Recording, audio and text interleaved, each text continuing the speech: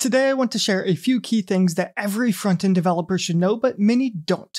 These aren't just your standard, random, obvious skills, but rather these are things that either I didn't initially know I needed to learn, or things that I've seen even experienced developers lack knowledge in. First up is going to be accessibility and how it relates to the web. Most of your users won't be using the website in the exact same way that you do. Some will use a keyboard and a mouse, while others might use a touchscreen. Some will use a monitor as the primary source of information, while others might use a screen reader. As front-end developers, one of our jobs is to make sure that our applications work for as many potential users as possible. Specifically, there are a few key things that you can learn about. First of all, try to get familiar with how these accessibility tools actually work.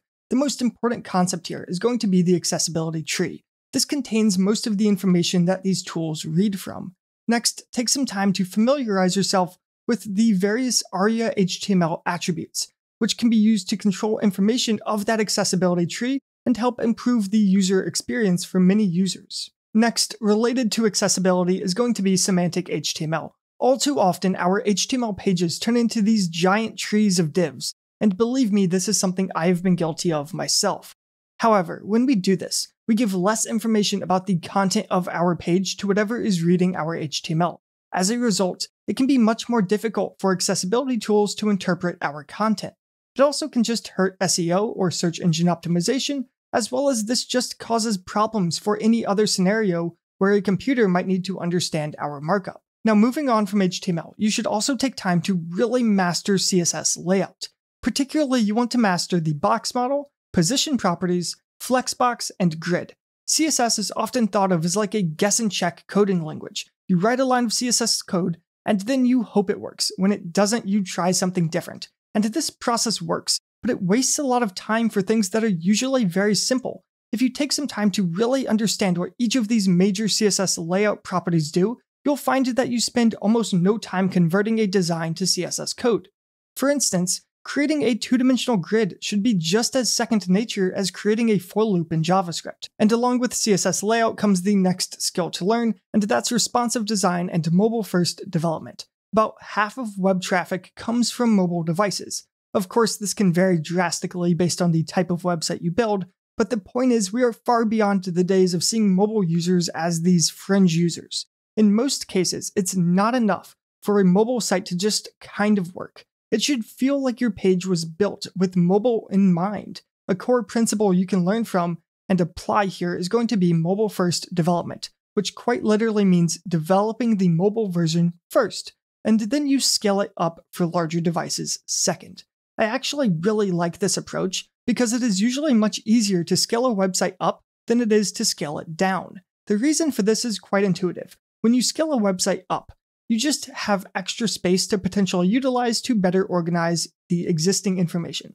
However, when you scale a website down, you might run out of space entirely, which is a much more difficult problem to solve. Okay, so now shifting gears a little bit, I want to talk about vanilla development. This just means developing without any additional libraries or frameworks, so no Bootstrap, no React, no Angular, just the core languages of HTML, CSS, and JavaScript. Now, you will likely never build a production application in this way, but I think it's incredibly important to learn how to do so. All of these libraries and frameworks are essentially just abstractions on top of vanilla development.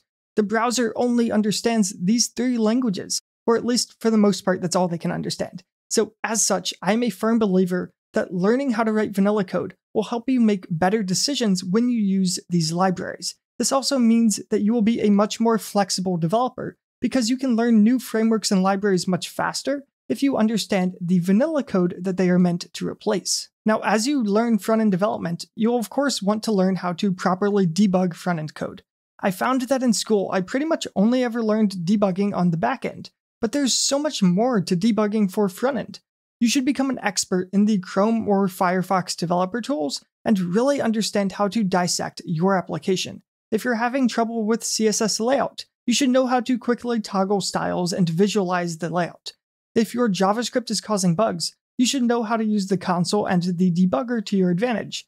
And if you run into issues communicating with the backend, learn how to use the network tab to inspect different requests being made, and of course, learn how to use these tools to understand performance bottlenecks of your application and how to improve them. Next is pretty simple, and that's to learn how to write good tests. For whatever reason, it seems incredibly common for backend code to be deeply tested, while frontend code has almost no test coverage at all. This is a bad practice, and it can lead to a maintenance nightmare as applications scale. Most of the testing libraries are pretty similar to each other, so just choose one and try to learn it. I personally really like Jest, but any of the others are fine as well. And with whatever library you choose, learn how to write unit tests to test specific components and functions, as well as learn how to write larger tests to ensure that the components are working properly together. You'll also want to learn to mock out backend behavior so that the front end can be tested in a way that assumes the backend is working properly. Although, of course, there's also going to be a time and a place for true end-to-end testing that makes backend requests from the front end. And with the backend in mind, also learn some backend development. I've talked before about the importance of learning the basics of UX design, since front-end developers are essentially a bridge between the design team and the engineering team. Well, the same is true for backend development. For one, you might just need to make backend changes from time to time, as it's pretty rare to find a job where you only do front-end work. Additionally, you will be working with backend developers to decide how the front-end and backend of the application need to communicate with each other. In order to be a true asset to these discussions, you should not just understand what the front-end will need to work, but you should also understand what limitations the backend developers are working with. As a starting point, I'd recommend learning Node.js and Express, just because it's extremely simple to set up a basic server if you already know JavaScript. And with that said, I hope you found these tips helpful. If you want to see more of my tips for quickly learning front-end development, then check out this video here. Otherwise, make sure to subscribe for future content, and I will see you in the next video.